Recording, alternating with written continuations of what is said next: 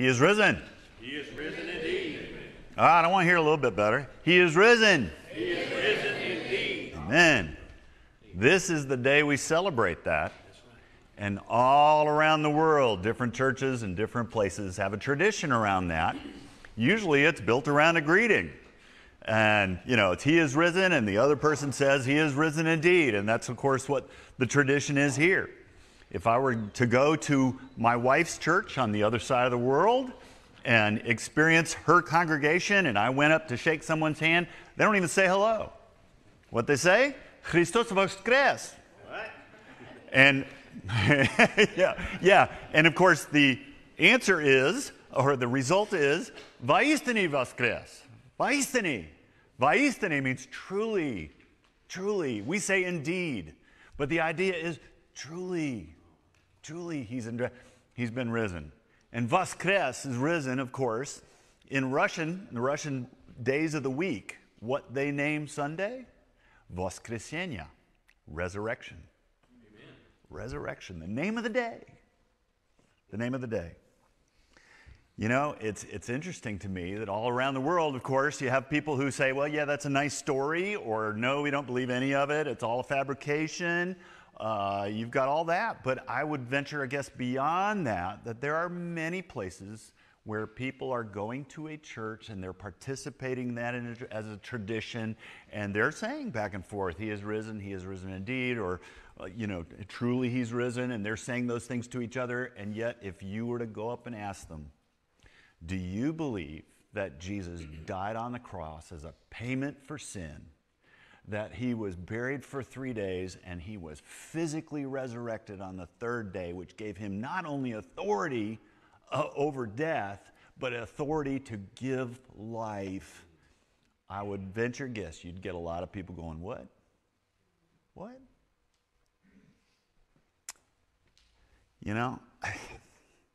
Thinking about that, my desire for you this morning is to talk to you about how you know this is true. How do we know it's true? And I'd like to give you some ammunition so that you can know and have some good pieces of evidence so that you can know that this is all true. Beyond that, I want to ask a second question. Number one, how can we know it's true? But number two is, how's it relevant? What do I do with this? What difference does it make to me today? Even whether I believe it or not, does it make a difference in my life today, right now, and in the coming weeks? I'd like to answer both of those questions, but let me attack the first one first. How can we know it's true? Well, court of law, you have the jury, and what do the jury hear? The jury hears witnesses. And usually it's not just one, because if it's one, that's not enough. And yet, if you think about it, many of the religions in the world are dependent upon a single testimony. Not the case with Christianity. With Christianity, you have a history of several millennia where you have voices that claim to speak from God. And guess what? They all gave testimony to what He told them to say.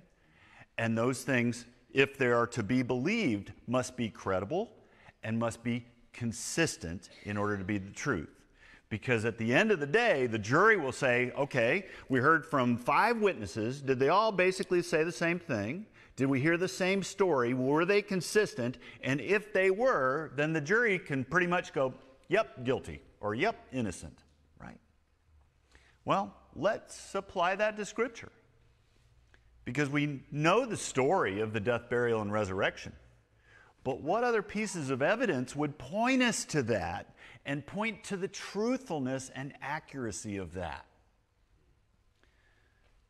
Well, a couple of things. Number one is if you move backwards from the New Testament back into the Old Testament, of course, there were many of the Old Testament prophets who gave bits and pieces of what would happen in the life of Jesus.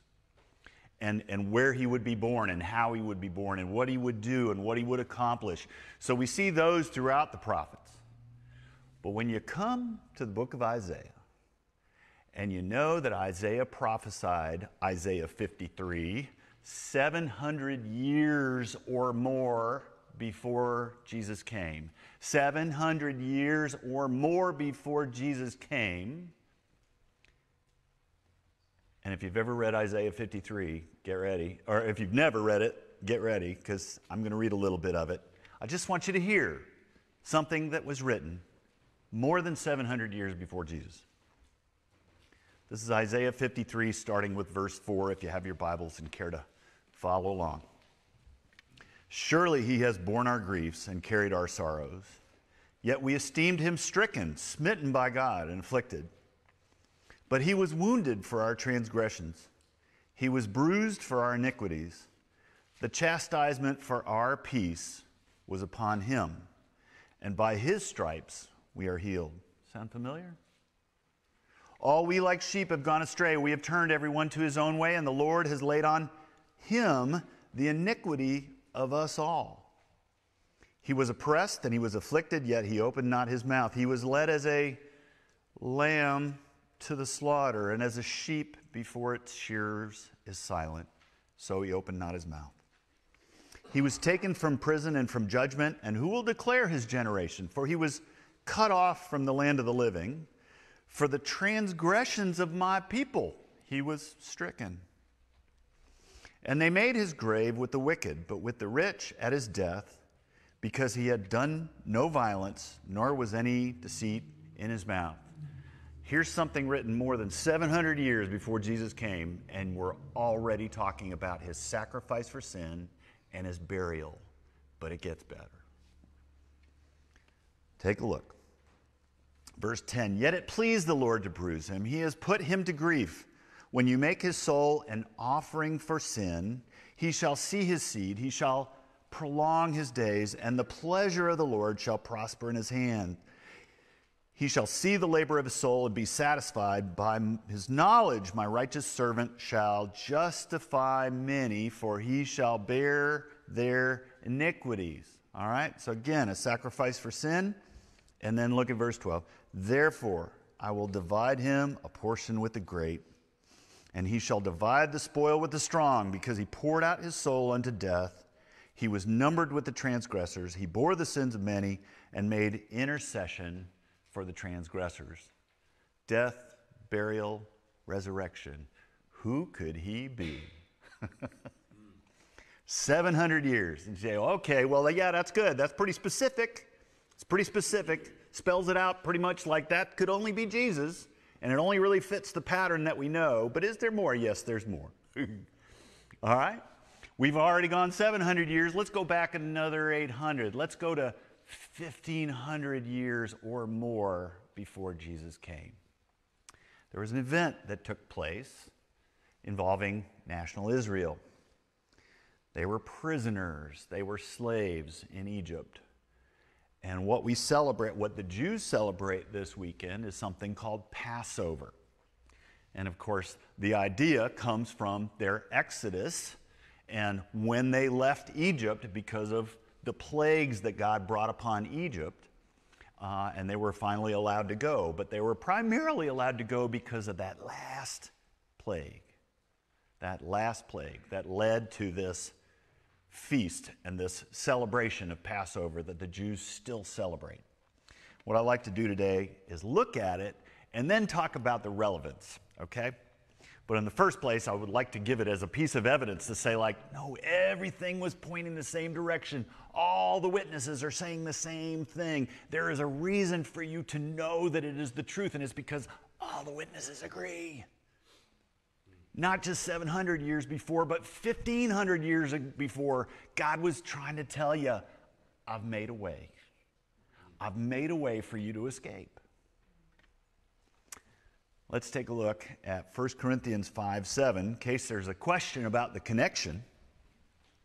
1 Corinthians 5, verse 7, at the end of that verse, Paul says, for indeed Christ, our Passover or Passover lamb, was sacrificed for us. Was sacrificed for us. All right? So you say, okay, well, I get it. There's a connection between Passover and a Passover lamb and Jesus. So he's comparing those two. So how would we line those up? Let's start. in the book of Exodus, chapter 12, we have the original story of what led to Passover celebration, and it's the original passing over. And again, this is at the end of a bunch of plagues that God has brought upon Egypt, and the Pharaoh's like, nope, nope, nope, I don't care what you do, nope, nope, nope, nope. And so God speaks with Moses, and here's what he tells him. I'll give verses 3 through 5. Speak to all the congregation of Israel, saying, on the 10th of this month, every man shall take for himself a lamb, according to the house of his father, a lamb for a household. And if the household is too small for the lamb, let him and his neighbor next to his house take it according to the number of the persons. According to each man's need, you shall make your count for the lamb. In other words, there needs to be enough of the lamb to cover everybody. Sound familiar? Verse 5, your lamb shall be without blemish. Without blemish. A male of the first year, you may take it from the sheep or from the goats. So again, without blemish, perfect, ready to be sacrificed. Verses 6 through 8. Now you shall keep it until the 14th day of the same month. Then, take a look at this. The whole assembly of the congregation of Israel shall kill it. Kill it. What'd they do to Jesus? Yeah. The whole congregation of Israel will kill it. All right. So, they shall take the blood, some of the blood, and put it on the 2 doorposts and on the lintel of the houses where they eat it. Okay, so again, this covering of blood on the doorposts, right? And then they shall eat the flesh on that night, roasted in fire with unleavened bread, and with bitter herbs they shall eat it. Now that's all connected to Israel's departure from Egypt, of course. The whole fire in terms of the judgment that was coming and the fact that they were going to escape judgment, that's part of it. But you know that fire is not only about judgment, it's also about purification.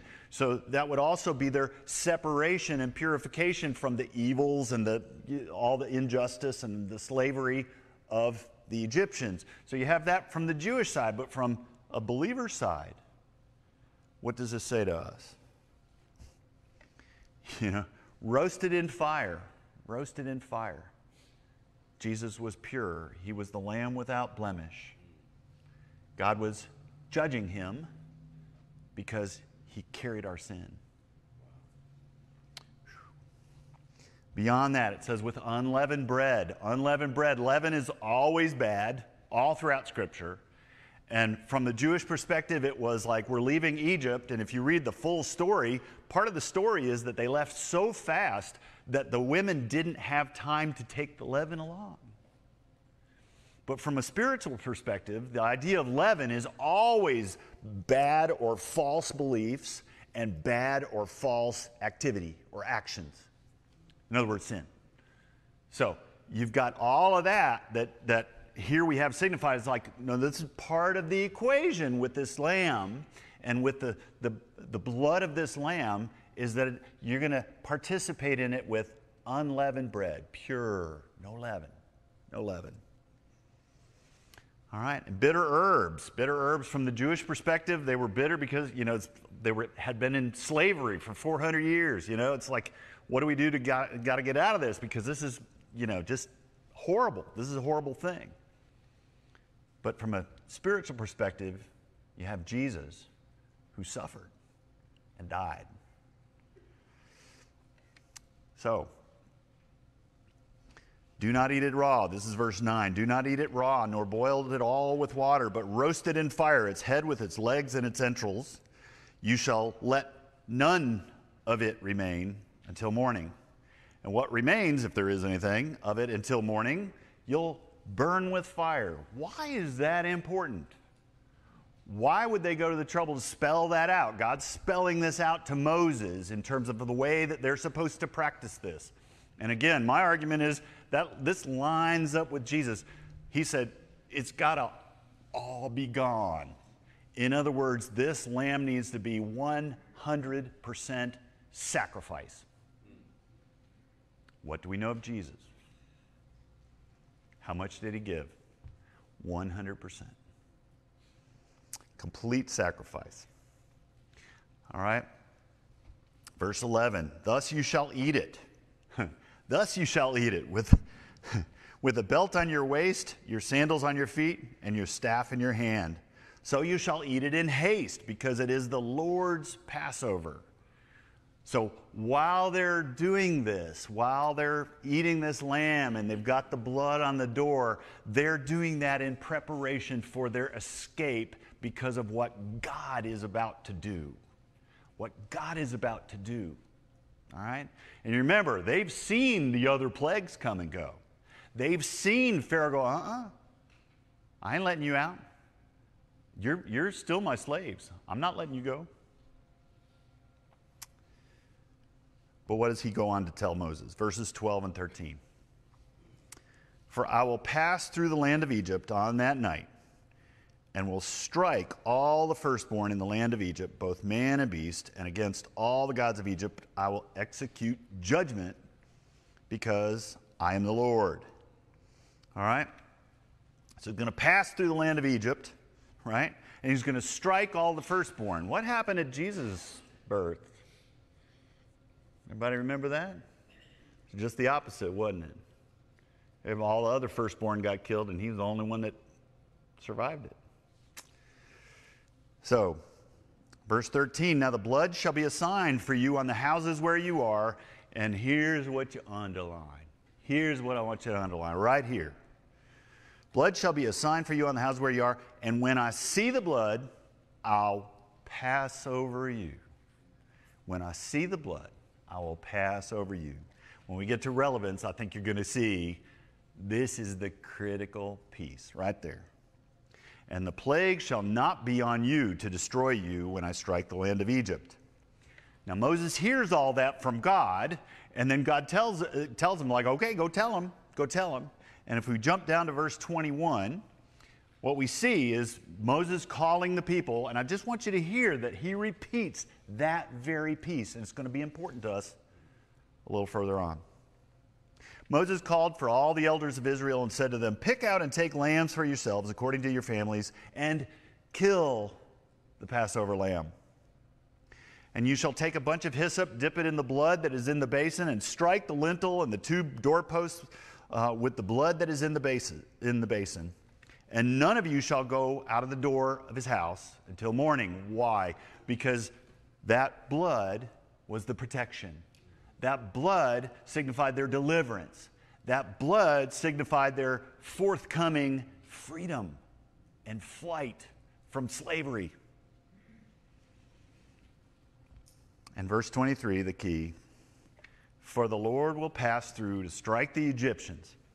And when he sees the blood on the lintel and on the two doorposts, the Lord will pass over the door and not allow the destroyer to come into your houses to strike you. Now, the destroyer was actually a messenger, an angel of God, who not only did bad things but good things. But when we did some bad things like this, that's pretty bad. But it's the judgment of God, right? And so what he says is that this destroyer is not going to come into your house to hurt you if I see the blood on your door.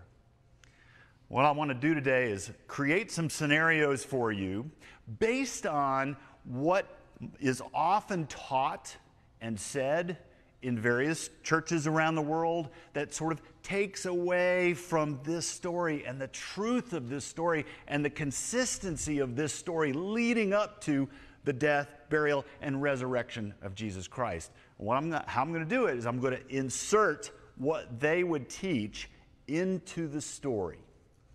And I invite you to listen for those of you who come from various church backgrounds and have been taught a certain way over time, and maybe even certain kinds of Baptist churches, in terms of what you've heard. I just want you to hear as I sort of insert some ideas that are very commonly taught into this story. Just see what you think. All right? Number one, Destroyer is there, and he's in Egypt, and he's looking over the houses, and he sees one that doesn't have any blood on the door. So he goes down into the house, and he walks up to the head of the household, and he says, "Where's the blood?" The guy said, "I'm not ready." What do you mean you're not ready? "No, I'm not ready. I need to straighten up my house first. I don't remember if I made the bed, but I know I still have to do the dishes, and I'm thinking maybe the floor's not swept, and there may be a couple of things out of order. So before I can put the blood on the door, I know I need to straighten all that out." That work for anybody? Is that what you see in the story? To which the destroyer would say, "Well, you know what? It's not about that. It's about the blood. That's all it's about. It's about the blood, and whether you have it on your door or not. Give me your kid." Number 2, destroyer is there, and he's looking for the blood. And he comes down, and he sees the blood on the door, but he goes in anyway. And he walks up to the head of the household, and he says, "Yeah, see, you got the blood on your door." And the guy says, Yeah, I did just what you said." He goes, "Well, that's a good start." The destroyer says, "That's a good start." And the person said, "A good start? What do you mean?" Well, he said, "They must have told you that it's not just that there's more to it than that.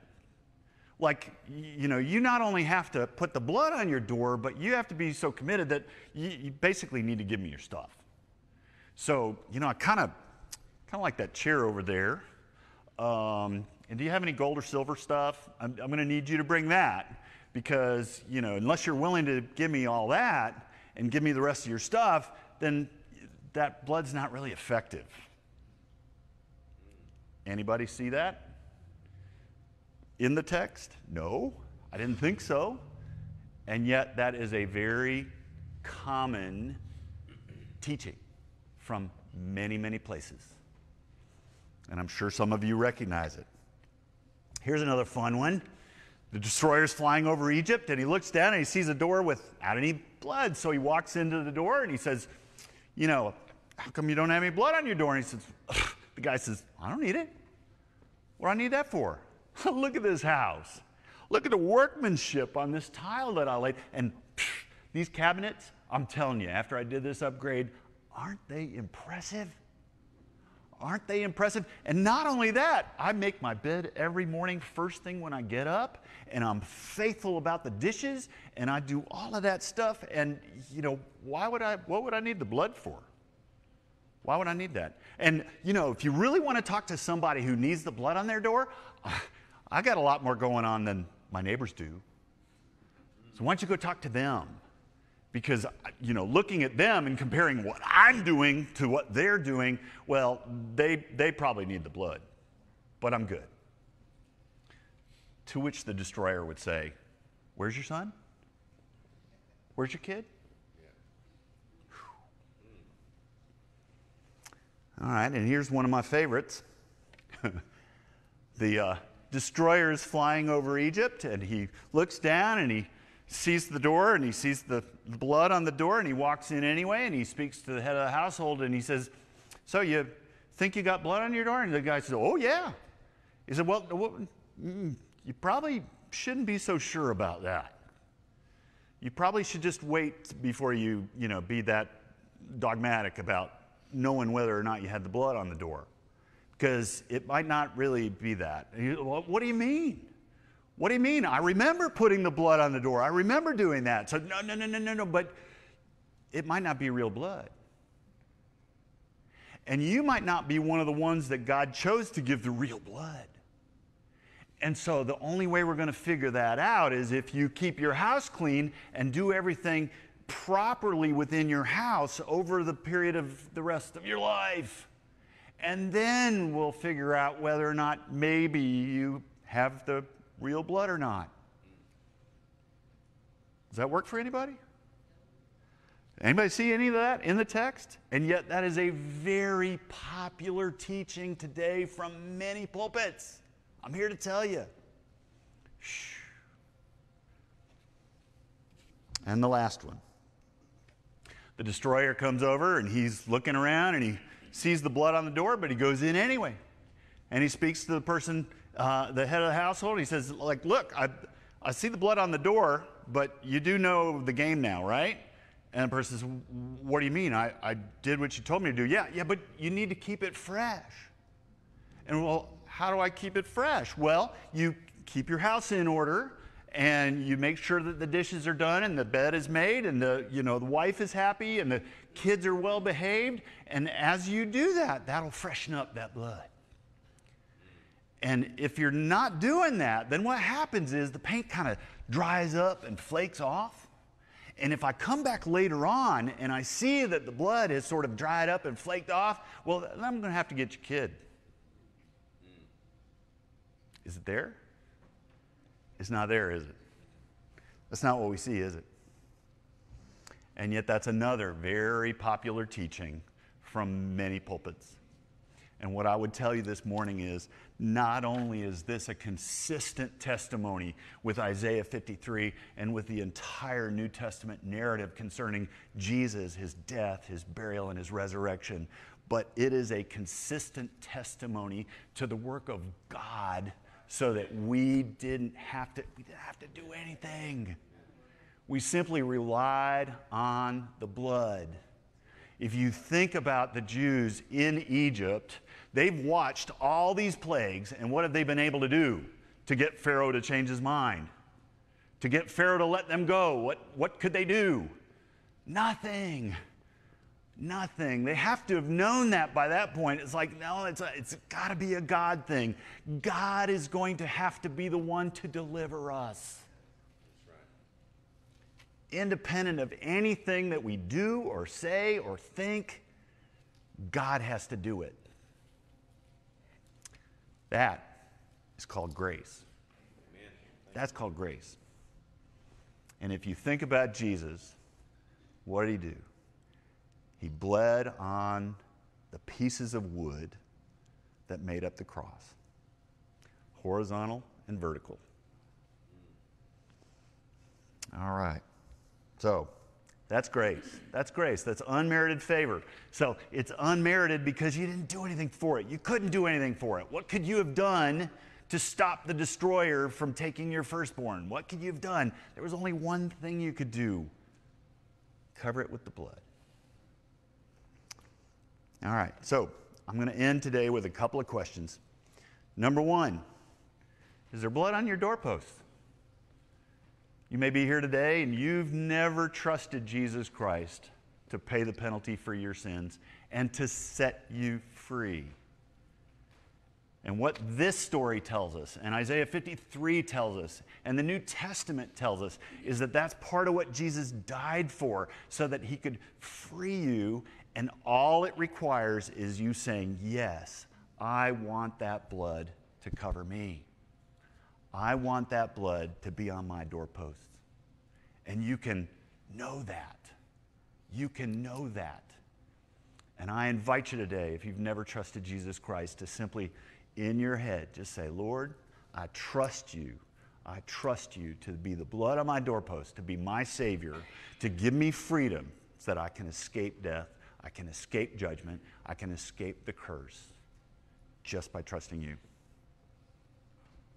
The other thing I would tell you is, starting with the Passover and moving into Isaiah 53 and moving into the New Testament, one of the things that you not only see that those testimonies are consistent, but they all bear witness to something else, and that is the love of God. God wants you to know, and he's wanted you to know from the very beginning, that he loves his creation. He wants a relationship with his creation, and he's done everything necessary to restore the relationship with his creation. And all he's asking you to do is hear him, because he wants that with you, because he loves you. You know, God is an infinite source of love and acceptance. We as people in the world, we look to finite sources. And so many of us, if we look around us, we say, oh, who do you depend on for your sense of love and acceptance? There would be a spouse, right? Or a child, or a parent, or a friend, or whatever. And invariably, what happens with that? because they're finite resources, they let us down. And yet here is God saying, I love you, I favor you, I want the best for you, and in him we have an infinite resource. The only question becomes, will you experience that? Because it's true, and that testimony is true, but will you experience it? Because that's what he wants for you. It's what he wants for you. And finally, this morning, I'd like to say, are you moving away? If you know you've covered your doorposts, you know the blood has covered you, you know you've been declared righteous, you know you're left Egypt, all of that kind of stuff. But are you moving away from the voices that were in Egypt? Are you moving away? Because we go through our week, and how many voices are there around us? And what percentage of those do you think are God? So we walk through the week, we turn on the TV, we hear other people talking, and they give us all those ideas, and they're all around us. And are they from Egypt or are they from God? It's because if you're going to hear the voice, the only voice that is the truth, you've got to be able to leave the voices away, get the voices away that would pollute his voice, that would bring leaven into the unleavened bread. If we can go back to 1 Corinthians 5, let me just show you the bigger context of this verse where Paul says Christ is our Passover. Take a look. Verse 6 of 1 Corinthians 5. Do you not know that a little leaven leavens the whole lump? Do you not know that a little leaven leavens the whole lump? In other words, if you're unleavened, if you've been set free, if you've been protected, if you've been covered, and God has said, yes, you're worthy of rescue, and I'm rescuing you, and you're free now. You don't have to have anything to do with Egypt.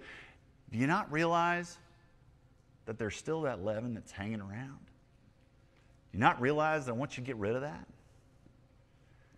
Verse 7, therefore, purge out the old leaven, that you may be a new lump, for you truly are. Hear that word, truly? Truly? He is risen indeed. He is risen truly in Russian. He says, you truly are unleavened. If the blood is on your doorposts, you are unleavened, according to Paul. But that doesn't mean that there aren't voices that are pulling that leaven back in. But, what do? Purge out the old leaven. The Corinthians were a mess. And what does Paul say about them? You truly are unleavened. So my question to you today, believer, if you're here, you know you're a believer in Jesus Christ, you know your sins are forgiven, you know you have eternal life, what voices are you hearing? What voices are you choosing to listen to? And are you willing to take the time to commit to saying, God, I want to hear your voice? Because one of the things that happens around that, one of the things that happens with me is I say, one of the ways I hear your voice is through other believers who are listening to your voice. And many, many conversations I've had in this church with fellow believers, I'll have a conversation with them and they'll say something to me and I just heard God's voice. That doesn't happen in isolation. That doesn't happen in isolation. I invite you to be part of a body and be committed to a body where you have the opportunity and the possibility of hearing the voice of the Creator of the universe, because He wants you to know that you are loved. He wants you to know that you are favored, that He wants to bless you. It's up to you. It's up to you. If you're a believer, you've left Egypt. You've left Egypt. So what are you doing about the leaven? Let's pray. Thank you for joining Zebulon's dynamic downtown fellowship at Zebulon First Baptist Church. We're located on the square in Zebulon, Georgia, next to City Pharmacy. If you've not visited with us in person, we invite you to do so. Our early service is at 8:30 a.m., Bible study for all ages at 9:45, and our late service is at 11 o'clock a.m. We would be honored to have you visit our church. We have a safe and growing children's ministry and an energetic youth ministry. If you'd like someone to pray with you, or if you have questions, you can call the church office at 770-567-8498. Our email address is firstzeb@bellsouth.net, or you can simply send us a private message through Facebook. Please be sure to join us next Sunday at 11 a.m. right here for our live stream.